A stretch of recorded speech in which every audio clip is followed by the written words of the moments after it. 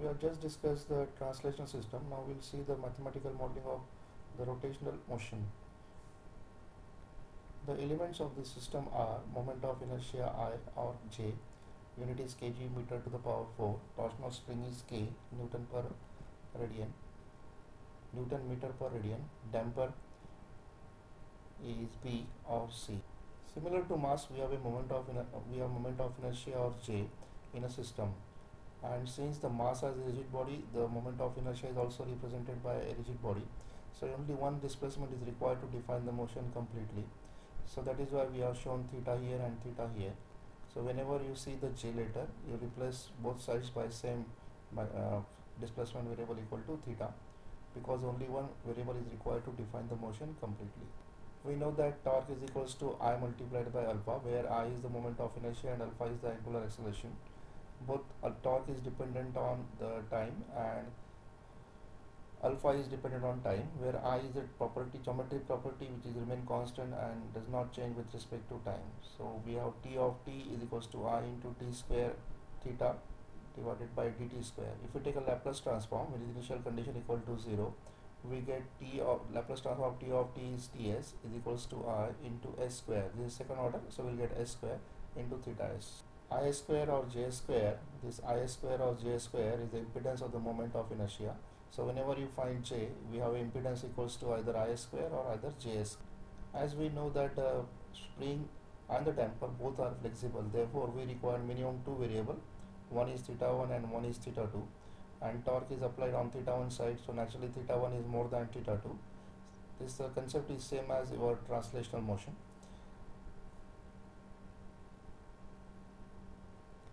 So here torque is proportional to k times theta 1 minus theta 2. If we take a Laplace transform, we get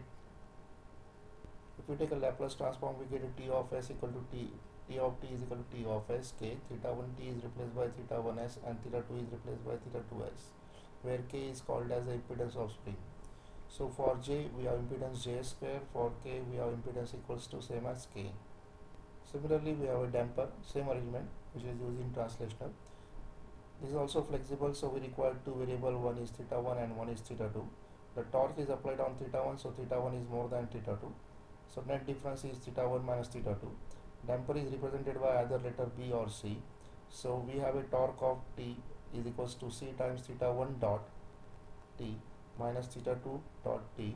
If we take a Laplace transform, we'll get T of s equal to C into s. S represents the derivative, theta 1 s minus theta 2 s. So here this Cs is called as the impedance of damper, or Bs is also called as impedance of damper. Analogy between translational system and rotational system. We'll divide the translational system and rotational system in two parts, and we write elements impedance. In translational system, mass is represented by m and its impedance is ms square. In rotational system, moment of inertia is represented by I and its impedance is I square j square. Since it is j square and ms square, they are the analogous quantity. Spring in translational and the spring in the rotational, only this case is a linear spring is used and this case the torsional is used, but in both cases impedance is remains same, that is k. Damper is either represented by B or C. In both situations its impedance is BSCS or BSCS. Now let's consider the variables and its Laplace transform for the translational and rotational system. The variable in the translational system is force f of t, whose Laplace transform is f of s. The force is replaced in rotational by torque t of t and its impedance is t of s. In translational, displacement is represented by x of t, impedance is x of s. Linear displacement is replaced by angular displacement theta t and its impedance is theta s. Linear velocity is represented by x dot t, its Laplace transform is s x times s. The angular velocity is represented by theta dot t, which is equals to omega, and its impedance is s times theta s. Acceleration is represented by x double dot t. Impedance is, since it's a second derivative, we have s square x of s. Angular acceleration is represented by alpha, which is the second derivative of angular displacement. Since second derivative, we have s square theta s. Consider here one example in which we want to find out the transfer function theta of s with the torque as an input, and we have one damper here, one rod here. This is one shaft over which K is written, and we have one damper. The input is T of T, and the angular displacement at input is theta 1 over the angular displacement over J is theta 2. Now whenever we have got K on the shaft, it means that the shaft is flexible, and in that case the shaft is replaced by an equivalent spring, and then we have the spring which is connected with the moment of inertia. Then we have a damper. Since J is the rigid body, we require only one displacement variable, so only one displacement variable shown is theta 2, and show that theta 2 on both sides, on left hand side as well as right hand side, and we'll remove the middle one. Check whether all the displacements are defined correctly or not. As far as spring is concerned, we have displacement theta 1 and theta 2, and torque is applied on theta 1, so theta 1 is more than theta 2, so net displacement of the spring is theta 1 minus theta 2. J is the rigid body, it has one displacement. Damper require two displacement, out of that one is theta 2 and other is ground, so all the displacements are defined correctly. Now since theta 1 is more than theta 2, our first term in our equation is theta 1 and second term is theta 2. We are using the impedance method. The sum of impedance around theta 1 multiplied by theta 1s minus sum of impedance between theta 1 and theta 2 as Ts. Sum of impedance around theta 1, so you have to consider all elements which have the displacement equal to theta 1. There is only one element which has the displacement equal to theta 1, that is equal to K. So impedance of K is K multiplied by theta 1s minus. Now between theta 1 and theta 2 there is only one element K, between theta 1 and theta 2 both. So that is why the sum of impedance between theta 1 and theta 2 is K. So this is K multiplied by theta 2s, and the torque is applied on theta 1, so this is T of s. This is our equation number 1. The second equation is minus sum of impedance between theta 1 and theta 2 multiplied by theta 1s plus sum of impedance around theta 2 multiplied by theta 2s equal to 0. Our first term as conventional method is same. This is minus K times theta 2s multiplied by theta 1s. This is the only element between theta 1 and theta 2. When you have to write down the impedance about theta 2, we have to find which element has the displacement connected to theta 2. So K has a displacement connected to theta 2, J has a displacement theta 2, one of the displacement of damper is theta 2. So impedance of J is J square, impedance of C is Cs, and the impedance of K is K multiplied by theta 2s. This is our equation number 2. We can arrange equation 1 and 2 in the matrix form, and by applying the Cramer's rule we can find out theta 1s is equal to Ts and 0 minus K upon Js square plus Cs plus K, and this is standard determinant of variable matrix. Once we solve this determinant, we get Ts multiplied by Js square plus Cs plus K.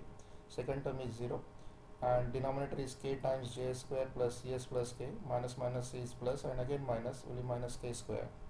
And we can replace that theta Ts here, so we get theta 1s upon Ts is equals to J square plus Cs upon K plus K upon determinant of this matrix, that is the required transfer. Consider a second example in which we want to find out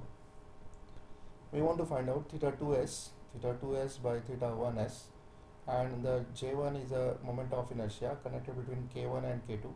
K1 has one end fixed and other is connected to J1. So one displacement is 0, other displacement is theta 1. J1 has only one displacement, that is theta 1. K2 has two displacement, one is theta 1 and one is theta 2. J2 has one displacement, that is theta 2. K2 has only two displacement, one is theta 2 and other is ground.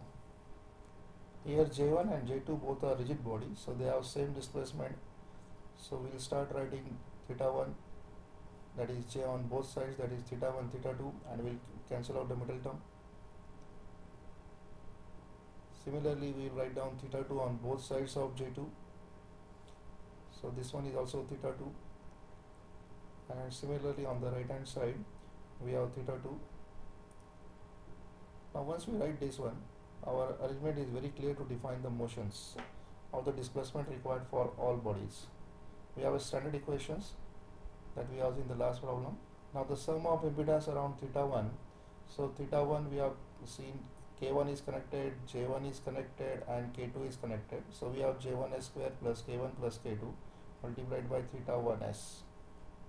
when you have to find out the sum of impedance between theta 1 and theta 2, there is only one element k2 which has both displacement theta 1 and theta 2. So it is k2 multiplied by theta 2s equal to ts.